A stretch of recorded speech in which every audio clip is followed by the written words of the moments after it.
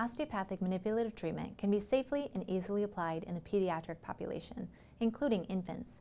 In this video, we'll demonstrate a technique that may benefit the treatment of infants. It's called condylar decompression. Condylar decompression is the release of the occipital condyles at the base of the skull.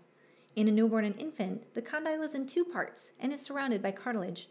Distortion of these parts, along with numerous muscular, ligamentous, or fascial connections, may cause compression or irritation of the hypoglossal nerve as it exits the hypoglossal canal.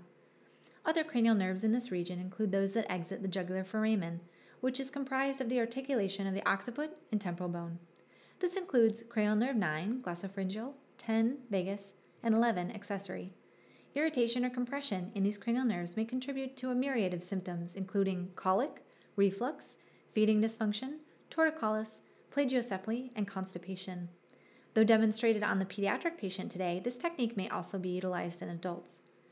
This treatment is performed by placing the infant or newborn supine while the physician sits at the baby's head and cradles the head in the hands. Curl your fingers around the craniocervical space so the ring fingers lie on the approximate plane of the occipital condyles. Index fingers may monitor the mastoid region of the temporal bone, and middle fingers may be used to stabilize and balance the atlas from the occiput.